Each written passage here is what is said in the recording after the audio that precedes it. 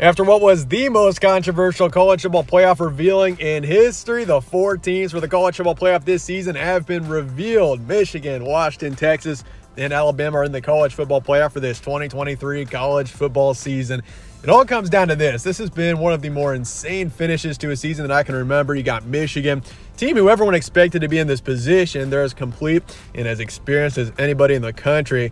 Then you got Washington. I feel like most thought it was going to be USC in this position in the preseason, but turns out the Huskies are a 13-0 Pac-12 champion at number 2 and very much deserved. They're taking on Texas, team who's headed to the SEC next season, but obviously finishing out their time in the Big 12 strong. Texas, an incredible season for them. First time they're in the college football playoff, and at number 4, none other than Alabama. The Crimson Tide, I feel like, this team was at number 8 in the rankings for what, probably a month and a half, 2 months, and here they are. Alabama's in the number 4 position, and this is one of the few playoffs. I feel like it's been a while since we've seen a situation like this. I feel like any of the 4 teams in this bracket could win the national championship this season. They've honestly got equal chance, if you ask me at this point. So today I'll be giving you guys my reaction to the college football playoff field, but also the bowl season, which is officially upon us. So with that, let's get started. And for this video as well, I do want to highlight some of the more interesting bowl games that we'll be finding before the New Year's Six as well. And most interesting to me is seeing Jacksonville State, James Madison, both in bowl games. Very much deserved, by the way. I feel like these are 2 of your better group of 5 teams this season. James Madison, honestly, probably would be in that New Year's Six position, taking on Oregon if it weren't for them being ineligible for the New Year's Six. And honestly, it's a good thing because, James Madison and Jacksonville State both technically are ineligible because of their transition from FCS to FBS. Everyone knows this by now, but it's really good to see both teams in bowl games. Obviously not enough 6-6 teams, so we saw Jacksonville State get in, James Madison, and also 5-7 Minnesota, who are playing Bowling Green in the Quick Lane Bowl. Jacksonville State, they're taking on Louisiana and the New Orleans Bowl. And then you got down the road a little bit, LA Bowl, we got UCLA and Boise State.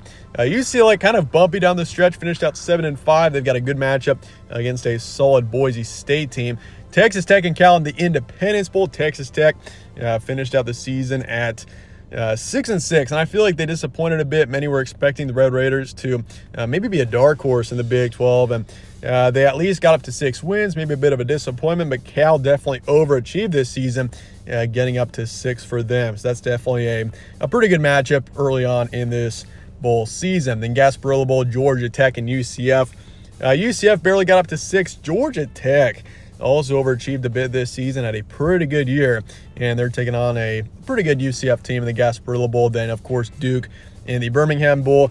That's the thing about some of these bowl games as well. They're not going to be quite as good because you don't have all of the starting quarterbacks. Riley Leonard's already in the transfer portal. It sounds like he's going to be headed to Notre Dame. That's obviously not official yet, but that's definitely some reasonable speculation at this point, and we'll be covering the transfer portal and everything as the offseason approaches here. And obviously the transfer portal is, we're in early December, and there's already a lot of big names in the transfer portal. Just today, Dylan Gabriel and Kyle McCord both just joined it. But yeah, Duke against Troy in the Birmingham Bowl, not going to be quite as good of a matchup with no Riley Leonard. But obviously it's been tough on him this season with his injuries. But then you got your Armed Forces Bowl. There's James Madison taking on a solid Air Force team, and then Northwestern and Utah. This is an interesting one in the Las Vegas Bowl. Northwestern, considering where they were in this past offseason, I would say 7-5 is really good for Northwestern. Technically, they finished out 5th in the Big Ten if you look at everybody stacked up against each other. So, Northwestern, a really impressive season. I feel like the future is actually pretty bright for them at this current point. We especially, even in the first half of this season, they just looked like a train wreck. They really came around down the stretch. So give huge credit to the Wildcats coaching staff, and they're taking on Utah on the other side. A team that finished 8-4, and Utah will probably be the favorite there. It's been kind of a disappointment for them this season as well with no Cam Rising, but that's definitely a good matchup for both teams there, and definitely impressive for Northwestern. Then you got Minnesota, Bowling Green. Obviously, Minnesota, the 5-7 team to get into bowl season. There they are. And then you got Kansas and UNLV in the Guaranteed Rate Bowl. Kansas, really good season for them, getting up to 8 wins and then taking on a pretty good UNLV team. Maybe some Kansas fans might be disappointed by this. maybe hoping for a better matchup. But either way, that could be a pretty solid matchup for both teams there. And then you got the Duke's Mayo Bowl, North Carolina and West Virginia. North Carolina 8-4 on the season. West Virginia really was actually a solid team as well, getting up to 8 wins. They definitely were a bit of a surprise team this season. So you got North Carolina, a team who was in the top 10 for a couple of weeks this season, kind of fell off down the stretch. Just a couple of really tough losses that this team took in particular. You think about the Virginia game and the Georgia Tech game, and if they did win both those matchups, which they definitely should have, I mean, you can't help but think, where would North Carolina be at this current point? But either way, pretty solid matchup for both teams there. West Virginia especially, a huge opportunity taking on Drake May and North Carolina. And then Military Bowl, Tulane and Virginia Tech. Tulane, man, that's really tough to lose in their conference championship. They were in that position to be in the New Year's Six, but turns out they're stuck in the Military Bowl taking on 6-6 Virginia Tech. Then your Holiday Bowl, Louisville and USC. Louisville had a bad showing in the ACC title game, couldn't get anything going offensively, but they've got a pretty good matchup taking on USC. Sounds like Caleb Williams is out for that matchup, so that's going to be not as quite of an interesting matchup as it could have been. But either way, a nice matchup for both teams there. And then Texas Bowl, Oklahoma State and Texas A&M. Obviously, the Aggies fired Jimbo Fisher, and so they're moving on to a new era. Finished out this season at 7-5, so kind of a disappointment, but a nice matchup for them, taking on 9-4 Oklahoma State.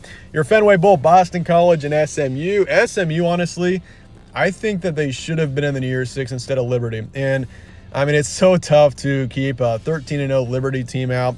But the truth is, Liberty, I mean, there's a stat out there. They've got the worst strength of schedule of anybody in the FBS this season. I mean, yeah, they're 13-0, but they took on hardly anybody good. So, I mean, good for the Flames getting to the New Year's Six. But honestly, I know SMU's a 2-loss team, but I feel like if you put SMU against Liberty, SMU would win. They were impressive this past week against Tulane. But either way, a nice match for them taking on Boston College, even though SMU probably should be a heavy favorite there. They are probably the best team in the group of 5, I would say. But obviously, I got to put a 13-0 Liberty team in there. And then your Pinstripe Bowl, we got Rutgers and Miami, Florida. Nice season for Rutgers. They started 6-2, finished 6-6. They haven't won a game in a long time. But taking on a Miami team who is halfway decent, 7-5 in the ACC this season. Maybe disappointed a bit down the stretch, but especially Rutgers, I can imagine they'll be excited for that matchup. Pop-Tarts Bowl, Kansas State and NC State. We got K-State, who took a tough loss to Iowa State to finish out the regular season, but this is still a really solid 8-4 team. Probably, you can make an argument they're the best 4-loss team in the country. So a big match for them taking on NC State, who honestly could have been in the ReliaQuest Bowl. I was surprised that they ended up in this one, considering Wisconsin is only a 7-5 team. But for NC State, 9-3, that should be a pretty good matchup there. Definitely want to keep an eye on. Alma Bowl, Oklahoma and Arizona. This is, I would say, the best matchup outside of the New Year's Six. You get Arizona finished at 9-3. This team has been red hot down the stretch. Ever since Fafita came in, they have been a really strong team on both sides of the ball, really. But for Oklahoma on the flip side, they finished out 10-2, missed out on the Big 12 title game because of their loss to Oklahoma State down the stretch. But a really nice matchup there. Two teams playing pretty well right now and definitely are worthy of being in the New Year's Six this season. And then you got Kentucky and Clemson in the Gator Bowl. Clemson really came around down the stretch, finished out 8-4. Still a disappointment of a season, but got a nice chance taking on Kentucky, 7-5. In the Gator Bowl. Then your Sun Bowl, Oregon State and Notre Dame, another situation where the transfer portal kind of is affecting a matchup. Oregon State is without DJ Uiagalelei, who's in the transfer portal, and even for Oklahoma, no more Dylan Gabriel. He's in the transfer portal as well, so that does kind of put a damper on things, but definitely, either way, a solid matchup taking on Notre Dame for Oregon State in the Sun Bowl. Liberty Bowl, Memphis and Iowa State, nice season for the Cyclones, getting up to 7 wins. They are a bit of a surprise this season as well. And then Music City Bowl, Maryland and Auburn. Auburn got up to 6 wins, Maryland up to 7. Obviously, Auburn coming off of that brutal loss to Alabama. You still think about what could have been, because that 4th and 31, if Alabama doesn't get that play like they probably shouldn't have. I mean, Alabama's not in the college football playoff right now, and Auburn is obviously sitting at 7-5 with their huge win in the Iron Bowl. So, I mean, that game and that play was significant to the season, really. And so it turns out Auburn's playing halfway decent Maryland team in the Music City Bowl, and then Arizona Bowl, Wyoming, and Toledo. Moving on to some of your higher end bowl games, the Citrus Bowl, Iowa and Tennessee.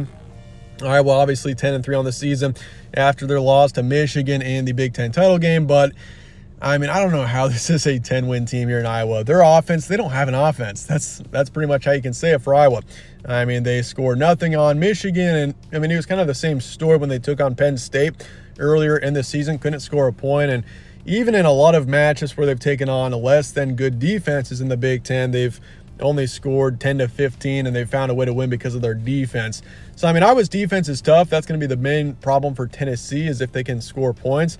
But if Tennessee can score 20 points in that game, they probably have the win down against Iowa there. And Tennessee, a nice season for them, getting up to 8-4. Obviously not the same level as last year when they made it to the Orange Bowl, but still a nice matchup in the Citrus Bowl here. Then ReliaQuest Bowl, got Wisconsin and LSU. Wisconsin, kind of surprised they're in this position, considering they're 7-5, and it could have been like a 9-3 NC State team, but either way, good matchup for them taking on LSU, number 13 team in the country out of the SEC. Now for the New Year's Six, the Cotton Bowl, Ohio State and Missouri. What a season for Mizzou. This team, I expected them to be good, but I didn't think they're going to be this good. They're a 10-2 team heading into the postseason, and they're taking on one of the top powers of the Big Ten in Ohio State. Obviously, Ohio State's without Kyle McCord. That definitely evens out the matchup a bit. I feel like Missouri's offense is definitely capable of competing up against Ohio State's defense. But obviously for the Buckeyes, not having Kyle McCord, that's going to be interesting to see how they can still perform offensively. But either way, this game could be a shootout. I wouldn't be surprised if it was a higher scoring one. Definitely want to keep an eye on here for the Cotton Bowl. Orange Bowl, Florida State and Georgia. Florida State being left out of the college football playoff. The way I see it, I mean, Florida State isn't a top 4 team in the country, but the reason why you keep Florida State in at number 3 or even number 4 is because they finished out 13-0 and as the ACC champion. It just seems like the right thing to do, even though the committee sees the right thing to do as putting in the 4 best teams in the country. In Florida State with no Jordan Travis, the way their offense played in the ACC title game, I just don't have much confidence in them, and that's the reason why Florida State was left out. But I mean, once again, there's arguments on both sides. It's so tough because it's the right thing putting Florida State into the college football playoff because they're already number 4. And I mean, they finished out 13-0. They're the ACC champion. It makes perfect sense to put them in the college football playoff. But once again, I just don't think, I mean, the committee puts in the 4 best teams, and I think that they made the right decision there. But obviously for Florida State, it just sucks because, I mean, you have such a successful season just for it to amount to nothing because of an injury to your starting quarterback. But I mean, it's really tough. You can go both sides on it, and they're taking on Georgia. Still a nice matchup in the Orange Bowl for them. What an opportunity they have taking on Georgia, the back-to-back national champions. And even for Georgia to drop from 1-6 after losing by 3 to Alabama and being the powerhouse that they've been all season, you can make an argument Georgia should have still been in as well. That's just how controversial this top 4 was. And honestly, I really wish that the 12-team playoff started this season because it would have been perfect timing for it. Florida State and Georgia both very much. I mean, you look at how Georgia played in the regular season and down the stretch. It's honestly stunning that they lost in the SEC championship game, the way they played against their better teams this season. So, I mean, this past weekend was chaos as we know it for college football. And I mean, this is a great matchup in the Orange Bowl for sure, even though obviously both teams are thinking about what could have been if they were in the college football playoff this season. Peach Bowl, Penn State and Ole Miss, 2 teams that finished out at 10-2 on the season. Really even matchup here. 2 teams that have had successful seasons.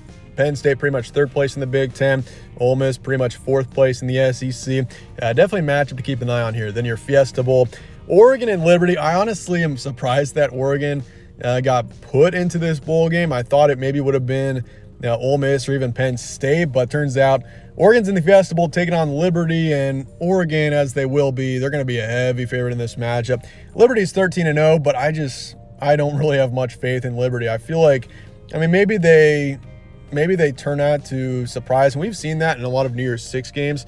The group of 5 team that's in there tends to keep it close, and they surprise and maybe even pull the upset. But Liberty is just not that good of a team despite being 13-0. I really struggled putting them in my top 25, even being 13-0, which is something that's not something I typically do. But Oregon, I mean, for them, they probably deserve better than the Fiesta Bowl, but either way, a solid matchup here, especially for Liberty. Rose Bowl, your college football playoff semifinal. The first one, we got Michigan and Alabama. This is tough draw for Michigan. They've lost in the college football playoff semis 2 straight years. Lost to Georgia a couple of years ago, then TCU last season. Crazy to think TCU is not even in a bowl game this year. But Michigan, #1, very much deserving of being #1. But Alabama, this is not a team I want to play. I know, and that's the reason why they're in at #4. I mean, if I were Michigan, I'd much rather play Florida State right now than Alabama, because Alabama is much more likely to beat Michigan, I think. Nick Saban, I mean, a Nick Saban coach team in the postseason is a very dangerous thing. And I mean, so for Alabama, what a chance they have. I really would not be surprised if Alabama out of the 4 seed won the entire thing at this point, and it all came because of that huge win to Georgia. So, but for Michigan, I mean, it's really now or never for them. I mean, I don't want to say never. I feel like this is as good of a chance as they're going to have for probably a while this season with J.J. McCarthy and the way this team has so much experience. And obviously, Jim Harbaugh with his bit of an uncertain future at this current point. So, a huge game in the Rose Bowl. I mean, this college football playoff is going to be incredible. You got Washington and Texas on the other side. The Huskies, what a season. 13-0, proved everyone wrong, won the Pac-12, and for them to be 10-point underdogs in that Pac-12 title game, good for the Huskies there to pull off the win against Oregon. And Pac-12 has been an incredible conference this season. I feel like out of any of the conferences this year, Pac-12 has been the most fun to watch. I mean, you got so many really incredible high-scoring matchups. The SEC kind of is somewhere in between, and the Big Ten is just is pretty low-scoring, pretty defensive. But the Pac-12 has been incredible in every way this season, and it's I think it's just fitting seeing the Pac-12 go as it did this season. But Washington, #2, very much deserving. I feel like the Huskies, they're going to be an underdog in this matchup as well, taking on Big 12 champion Texas, who is in the college football playoff for the first time. This team very well could win it all. They have really turned it on down the stretch and just destroyed Oklahoma State in the Big 12 title game. So Texas will be tough to beat, but the thing is about Washington, they've played a lot of close games down the stretch, but they've always found a way. That's the thing that's dangerous about the Huskies and Michael Penix and this team that is built around an incredible coaching staff with Kalen DeBoer. Really incredible to see what the Huskies have done this season. And once again, you look at all 4 teams in the college football playoff, every one of them could definitely win the title this season. Michigan's probably the strongest team.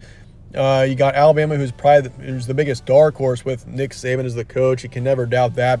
And then Texas, obviously a team who's really turned it on down the stretch. And then Washington, who always tends to find a way despite playing a lot of close games. So a lot of really interesting storylines. Probably definitely the most intriguing college football playoff, I would say.